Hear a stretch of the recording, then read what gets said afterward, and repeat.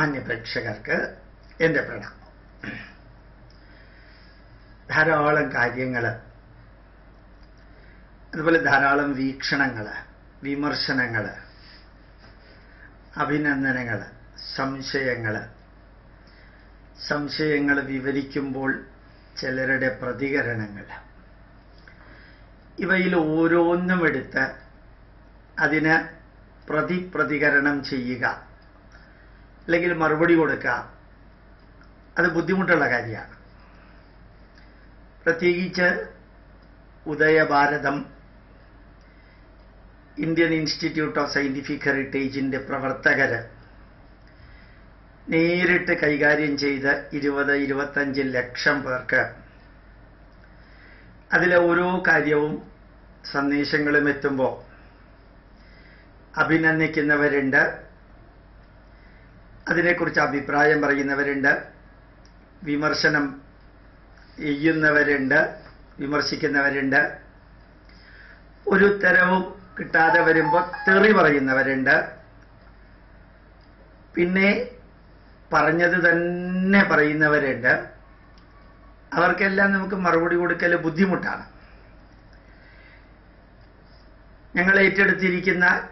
ഞാൻ ഏറ്റെടുത്തിരിക്കുന്ന ദൗത്യം, അതിന് മത തീവ്രവാദം എന്ന് പറഞ്ഞാലും വർഗീയം എന്ന് പറഞ്ഞാലും പിന്തിരിപ്പൻ എന്ന് പറഞ്ഞാലും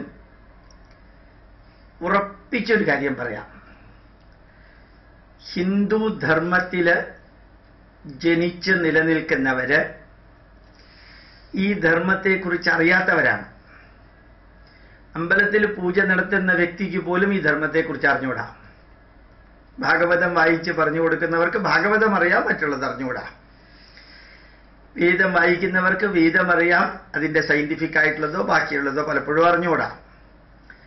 വേദം തന്നെ അറിയുന്നത് ആ വേദമന്ത്രങ്ങൾ ആലപിക്കാനാണ്, അതിന്റെ അർത്ഥമല്ല. അപ്പൊ എന്റെ ദൗത്യം 10-50 വർഷക്കാലം ഇതിലെ കുറേ കാര്യങ്ങൾ പഠിച്ച് 150ഓളം പുസ്തകങ്ങൾ എഴുതി 400 CD-കളും പെൻഡ്രൈവുകളും ഇറക്കി 4800ഓളം പ്രഭാഷണങ്ങൾ യൂട്യൂബിൽ അപ്ലോഡ് ചെയ്തിട്ട്, ഫേസ് പേജിൽ അപ്ലോഡ് ചെയ്തിട്ട്, TV-യിലും അതുപോലെ തന്നെ ആൾ ഇന്ത്യ റേഡിയോയിലും FM റേഡിയോയിലും ഈ സന്ദേശങ്ങളൊക്കെ കൊടുക്കുമ്പോൾ എൻ്റെ ഒന്നാമത്തെ ലക്ഷ്യം, നിങ്ങൾ അഭിനന്ദിച്ചാലും അവഹേളിച്ചാലും അപകീർത്തിപ്പെടുത്തിയാലും തെറി പറഞ്ഞാലും അതൊന്നും എന്നെ ബാധിക്കുന്ന പ്രശ്നമേയില്ല. അല്ല, ഒന്നും പഠിക്കാത്ത മണ്ടന്മാരെ തിരിച്ച് മറ്റുള്ളവരെ, കാര്യങ്ങൾ അറിയാവുന്നവരെ മണ്ടന്മാരെന്ന് വിളിച്ചു കഴിഞ്ഞു കഴിഞ്ഞാൽ അത് മാനസിക രോഗമാണെന്നല്ലാണ്ട് പിന്നെ എന്താ പറയാൻ സാധിക്കുക? അതുകൊണ്ട് അതിനൊന്നും ഉത്തരം കൊടുക്കുന്നില്ല. ഒന്നാമത്തെ ലക്ഷ്യം ഹൈന്ദവ ജനതയെ പഠിപ്പിക്കുക. ഹിന്ദു ആയിരുന്നവരാണ് ഞങ്ങൾ എന്ന് തോന്നുന്ന ക്രിസ്ത്യാനികളെയും മുസ്ലിങ്ങളെയും പഠിപ്പിക്കുക.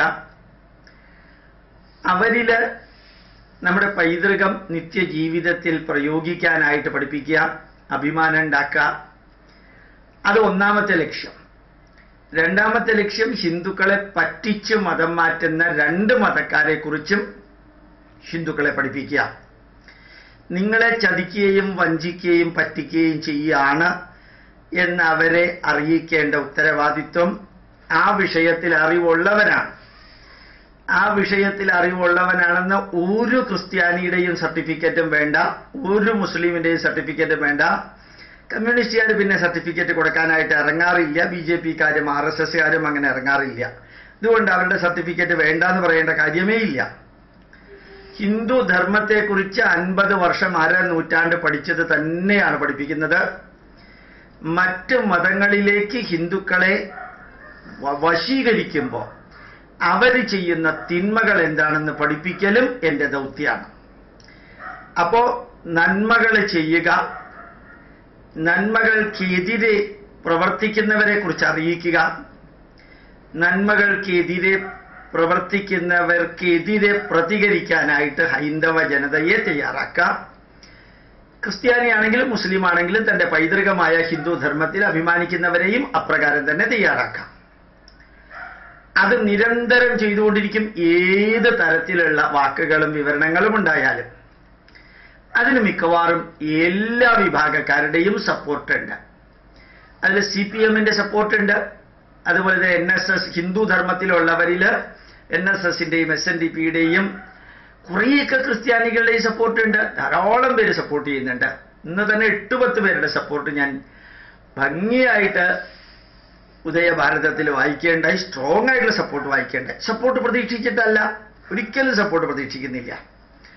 ഇത് ചെയ്യാൻ കാരണം ശരിക്കും ദലൈലാമ അദ്ദേഹം ടിബറ്റിന്റെ ആത്മീയ നേതാവും ഭരണാധികാരിയുമാണ്. 61 വർഷങ്ങൾക്ക് മുമ്പ് ചൈന ടിബറ്റ് കീഴടക്കിയപ്പോൾ, ടിബറ്റ് ചൈനയുടെ ഭാഗമാക്കിയപ്പോൾ ദലൈലാമയ്ക്ക് ഭാരതം അഭയം കൊടുത്തു. ലോകത്തെ എല്ലാ രാജ്യങ്ങളിലും ദലൈലാമ പോകുന്നുണ്ടെങ്കിൽ ഇന്ത്യൻ പൗരനെ പോലെയാണ് ദലൈലാമയെ ഭാരത സർക്കാർ പ്രൊട്ടക്ട് ചെയ്യുന്നത്. നല്ല കാറ്റഗറി പ്രൊട്ടക്ഷനും ഉണ്ട്. ഏത് കാറ്റഗറിയാണെന്ന് എനിക്ക് കൃത്യം അറിഞ്ഞൂടാ. ഇസെഡോ ഇസെഡ്+ഓ ഒന്നും അറിഞ്ഞൂടാ എനിക്ക്. അദ്ദേഹം അമേരിക്കയിൽ പോയിട്ട് ധാരാളം പ്രഭാഷണങ്ങൾ നടത്താറുണ്ട്. ഒരിക്കൽ ഒരു അമേരിക്കൻ പത്രക്കാരൻ ദലൈലാമയോട് ചോദിച്ചു, അങ്ങയുടെ പ്രോബ്ലം അങ്ങയുടെ രാജ്യത്ത് ചൈനയുമായിട്ടാണ്, ടിബറ്റും ചൈനയുമായിട്ടാണ്. ഈ ടിബറ്റുമായിട്ട് വലിയ ബന്ധം അമേരിക്കക്കാർക്കില്ല, ചൈനയുമായിട്ട് വേറെ ബന്ധമുണ്ടെന്നല്ലാണ്ട് ഇതുമാതിരിയുള്ള കാര്യത്തിൽ ബന്ധമില്ല. പിന്നെ എന്തിനാ ഇവിടെ വന്നിട്ട് അങ്ങയുടെ രാഷ്ട്രത്തെക്കുറിച്ച് മറുപടി ഇങ്ങനെ കുറേ കാര്യങ്ങൾ വിവരിക്കുന്നതും വേദനകൾ ഇറക്കുന്നതുമൊക്കെ എന്തിനാണെന്ന് ചോദിക്കുകയുണ്ടായി. അതിന് ദലൈലാമ പറഞ്ഞത്, ഈ ലോകത്തിന്റെ തലസ്ഥാനം എന്ന രീതിയിൽ പ്രവർത്തിക്കുന്നത് അമേരിക്കയാണ്. ലോകത്തിന്റെ പ്രസിഡന്റ് എന്ന രീതിയിൽ പ്രവർത്തിക്കുന്നത് അമേരിക്കൻ പ്രസിഡന്റാണ്. ലോകത്തിന്റെ കറൻസി എന്ന് പറഞ്ഞ് നിലനിൽക്കുന്നത് അമേരിക്കൻ ഡോളറാണ്. ഈ ലോകത്തിൽ എന്ത് പ്രശ്നം ഉണ്ടാക്കുന്നതും അത് നിങ്ങളറിയാതെ നടക്കില്ല, നിങ്ങളിലൂടെയാണ് പ്രശ്നങ്ങൾ ഉണ്ടാവുന്നത്. മാത്രമല്ല, നിങ്ങൾ വിചാരിച്ചാൽ ഈ പ്രശ്നങ്ങൾ പലതും പരിഹരിക്കാനും സാധിക്കും. അതുകൊണ്ടാണ് ഇവിടെ വന്ന് പറയുന്നത്. ഇതിന് ഉടനെ അദ്ദേഹം ചേർത്തുകൊണ്ടൊരു വരി കൂടി പറയുകയുണ്ടായി. നിങ്ങൾക്കറിയാം, ലോകത്തിൽ എവിടെയും ഒരു ചെടിക്ക് വെള്ളം ഒഴിക്കുമ്പോൾ വേരിലാണ് ഒഴിക്കുന്നത്, അതിൻ്റെ ക്രൗണില് അല്ലെങ്കിൽ ഇലയിലല്ല ഒഴിക്കുന്നത്. അപ്പോൾ പ്രശ്നങ്ങൾ എവിടെയാണോ ഉള്ളത് അവിടെയാണ് പരിഹാരം കൊടുക്കേണ്ടത്. ഇത് ദലൈലാമ അടിവരയിട്ട് പറഞ്ഞത് വളരെയേറെ ശ്രദ്ധയാകർഷിക്കപ്പെട്ട ഒരു കമന്റാണ്. ഞാൻ നിങ്ങളോട് പറയുന്നു, ഈ ഹിന്ദു ഇതുവരെയുള്ള അനുഭവിച്ചിരുന്ന പ്രശ്നങ്ങൾ എന്ന് പറയുന്നത്, ഹിന്ദു ഒരിക്കലും ക്രിസ്ത്യാനിയെയോ മുസ്ലിമിനെയോ മതം മാറ്റാൻ പോയിട്ടില്ല. ഒരു 1.5-2 വർഷം മുമ്പ് ഗർവാപസി എന്ന് പറഞ്ഞ് കുറച്ച് ഹിന്ദുക്കള് മതം മാറിയവരെ തിരിച്ചു കൊണ്ടുവന്നപ്പോ അതിശക്തമായിട്ട് അതിനെ എതിർത്തത് ഹിന്ദുക്കൾ തന്നെയാണ്. മറ്റു മതത്തിലേക്ക് പോയ ഹിന്ദുക്കൾ തിരിച്ചു കൊണ്ടുവന്നപ്പോൾ എതിർത്തത് ഹിന്ദുക്കളാണ്. എല്ലാ രാഷ്ട്രീയ പാർട്ടിയിലുമുള്ള ഹിന്ദുക്കളാണ് എതിർത്തത്. അപ്പൊ ഹിന്ദു മതം മാറ്റാൻ പോയിട്ടില്ല. ഹിന്ദു ഒരിക്കലും പറഞ്ഞിട്ടില്ല എന്റെ ദൈവം മാത്രം ശരിയെന്ന്. ഹിന്ദു ഒരിക്കലും പറഞ്ഞിട്ടില്ല എന്റെ പുസ്തകം മാത്രം ശരിയെന്ന്. ഹിന്ദു ഒരിക്കലും പ്രാർത്ഥിച്ചിട്ടില്ല ഹൈന്ദവാഹ സമസ്ത സുഖിനോ ഭവന്തു എന്ന്. ഹിന്ദു ഒരിക്കലും പറഞ്ഞിട്ടില്ല എന്റെ ദൈവത്തിലൂടെ അല്ലാതെ സ്വർഗത്തിലേക്ക് പോവില്ല എന്ന്. ഹിന്ദു ഒരിക്കലും പറഞ്ഞിട്ടില്ല എന്റെ ദൈവം ഏകരക്ഷകനെന്ന്. ഈ 2 മതങ്ങളും വിദേശത്ത് നിന്ന് ഇവിടെ വന്നതിനെ കൈനീട്ടി സ്വീകരിച്ചത് ഹിന്ദുക്കളാണ്. കച്ചവടത്തിനായിട്ട് വന്നവരും മതപരിവർത്തനം നടത്താൻ വേണ്ടി വന്നവരുമാണ്. ഞങ്ങളുടെ മതം മാത്രം ശരി, ഞങ്ങളുടെ വഴി മാത്രം ശരി, ഞങ്ങളുടെ പ്രവാചകനും ഞങ്ങളുടെ ദൈവപുത്രനും മാത്രം ശരി, ഞങ്ങളുടെ ദൈവം മാത്രം ശരി, നിങ്ങളൊക്കെ ഞങ്ങളിലേക്ക് വരണമെന്ന് പറഞ്ഞത് അവരാണ്. അപ്പൊ ഇത് തിരിച്ചൊന്ന് ഹിന്ദുക്കളെ പഠിപ്പിക്കണ്ടേ? അത് പഠിപ്പിക്കാതിരിക്കാൻ വർഗീയവാദി, സങ്കുചിതവാദി, അതല്ലെങ്കിൽ വേറെ ഏതെങ്കിലുമൊക്കെ വാക്കുകൾ ഉപയോഗിച്ച് തളരുമായിരുന്നു എങ്കിൽ ഇതിനൊക്കെ എത്രയോ മുമ്പ് തളരേണ്ടതാണ്. എൻ്റെ അച്ഛനെയും എൻ്റെ അമ്മയെയും സ്നേഹിക്കാനും ബഹുമാനിക്കാനും ആദരിക്കാനും ഞാൻ ഇറങ്ങി പുറപ്പെടുമ്പോൾ ഈ ലോകത്തിൽ മുഴുവനും അച്ഛന്മാരും അമ്മമാരും ഇല്ലേ, എന്തുകൊണ്ട് അവരെ സ്നേഹിക്കുന്നില്ല എന്ന ചോദ്യത്തിന് ഉത്തരം പറയേണ്ട ബാധ്യത എനിക്കില്ല. എൻ്റെ മാതാപിതാക്കള്, എൻ്റെ ഭാര്യയെ സ്നേഹിക്കേണ്ട, ഭർത്താവിനെ സ്നേഹിക്കേണ്ട ഉത്തരവാദിത്വം എൻ്റെ വീട്ടിലുള്ളവർക്ക്. അടുത്തുള്ള വീടുകളിലെല്ലാം ഭാര്യമാരില്ലേ, അവരെ സ്നേഹിച്ചുകൂടെ എന്ന ചോദ്യത്തിന് ഉത്തരം പറയേണ്ട ബാധ്യത എനിക്കില്ല. അതുകൊണ്ട് എവിടെയാണോ പ്രശ്നമുള്ളത് അവിടെ തന്നെ വെള്ളം ഒഴിക്കുക എൻ്റെ ഉത്തരവാദിത്വമാണ്. ഒരാൾ പറയുകയുണ്ടായി, ഗോപാലകൃഷ്ണനെ നോക്കിയിട്ട് ഹിന്ദുമതം പഠിക്കരുത്, മുസ്ലിങ്ങളെ നോക്കിയിട്ട് ഖുറാനും പഠിക്കരുത്. രണ്ടാമത്തേത് പറയാൻ അവകാശമുള്ള ആളാണ് പറഞ്ഞത്. ആദ്യത്തേത് ഗോപാലകൃഷ്ണനെ നോക്കി ഹിന്ദുമതം പഠിക്കണോ വേണ്ടയോ എന്ന് നിങ്ങൾ തീരുമാനിക്കല്ലേ, അതെനിക്ക് വിടാം. വേറൊരാൾ പറയുകയുണ്ടായി, ഗോപാലകൃഷ്ണൻ ഇപ്പൊ പണ്ടത്തെ മാതിരി കരം കിട്ടണില്ല. പണ്ടത്തെ മാതിരി പണ്ടും കരം മേടിച്ചിട്ടില്ല, ഇപ്പോഴും കരം മേടിച്ചിട്ടില്ല. സത്യം, ധർമ്മം, നീതി, ന്യായം വിട്ട് ഗോപാലകൃഷ്ണന്റെ അവസാനത്തെ ശ്വാസം വരെ ഒന്നും ചെയ്യില്ല. അതുകൊണ്ട് തന്നെയാ പണ്ട് AKG സെന്ററിൽ നിന്ന് ഇന്നത്തെ മുഖ്യമന്ത്രി ആ പേര് പറഞ്ഞ് എന്നെ വിളിച്ച്, നിങ്ങൾ ധൈര്യമായിട്ട് മുമ്പോട്ട് പോവാം, ഞങ്ങളൊക്കെ കൂടെയുണ്ട്. മാത്രം അദ്ദേഹം അടുത്ത ബന്ധു, വലിയൊരു ഇൻഡസ്ട്രിയലിസ്റ്റ് ആണ്. അദ്ദേഹം എൻ്റെ വീട്ടിൽ വന്ന് കാണുകയുണ്ടായി 1.5 വർഷം മുമ്പ്. അദ്ദേഹം പറഞ്ഞു, നിങ്ങൾ ചെയ്യുന്ന ഏത് പ്രവൃത്തിക്കും ഞങ്ങൾ കൂടെയുണ്ട്.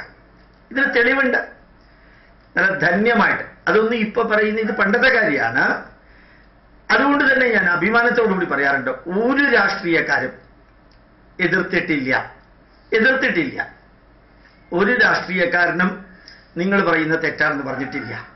പിന്നെ ഒന്നും അറിയാത്ത, മുട്ടിന് താഴെ മുണ്ടുകൊടുത്തോണ്ട് നടന്ന് മറ്റൊരു പണിക്കും പറ്റാത്ത കുറെ ആത്മീയ നേതാക്കന്മാര് അവരിൽ നിന്ന് പഠിച്ച ഈ ഒരു പുസ്തകത്തിലെ കുറച്ച് കാര്യമെടുത്ത് അല്പബുദ്ധിയാണ്, അല്പജ്ഞാനമാണ്, മണ്ടനാണ്, മണ്ടത്തരമാണ് എന്നൊക്കെ പറഞ്ഞ് ഇറങ്ങി പുറപ്പെട്ട ക്രിസ്ത്യാനിയോടും മുസ്ലിമിനോടൊക്കെ ഉത്തരം പറയേണ്ട കാര്യം എനിക്കുണ്ടോ?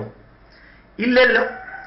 ഞാൻ എൻ്റെ ദൗത്യം ചെയ്യുന്നു. വേദം മുതൽക്ക് സകല ഗ്രന്ഥങ്ങളിലൂടെയും കണ്ണോടിച്ച് അതിനെക്കുറിച്ച് ഭാരതീയ വിചാരധാര എന്ന പുസ്തകം 1996 കാനഡയിൽ നിന്ന് വന്ന് പ്രസിദ്ധീകരിച്ച്, അതുപോലെ ഹൈക്കോടതിക്ക് ആവശ്യമായിട്ട് ധർമ്മശാസ്ത്രം മലയാളത്തിലേക്ക് വിവർത്തനം ചെയ്ത്, ജ്യോതിഷമായാലും ഇന്ത്യൻ സയന്റിഫിക് ഹെറിറ്റേജ് ആയാലും പഠിച്ച്, അതിൽ വളരെ വിരളമായിട്ട് 1947 ശേഷം ഒരു സയന്റിസ്റ്റിന് മാത്രം കിട്ടിയിരിക്കുന്ന ഡോക്ടർ ഓഫ് ലിറ്ററേച്ചർ, അത് സ്വീകരിച്ച് ഇറങ്ങി പുറപ്പെട്ട ഗോപാലകൃഷ്ണന്റെ അവസാനത്തെ ശ്വാസം വരെ 3 കാര്യം. ഒന്ന്, എന്റെ ധർമ്മത്തെക്കുറിച്ച് എന്റെ ധർമ്മത്തിലുള്ളവരെ പഠിപ്പിക്കുക. അഭിമാനത്തോടുകൂടി തല ഉയർത്തി നിന്ന് ഹിന്ദുവാണെന്നൊരു 100 പ്രാവശ്യം പറയാനായിട്ട് പഠിപ്പിക്കുക. മറ്റ് മതക്കാരെ പറ്റിക്കാനും ചതിക്കാനും വഞ്ചിക്കാനും വന്ന് അവരുടെ ദൈവത്തിലേക്ക്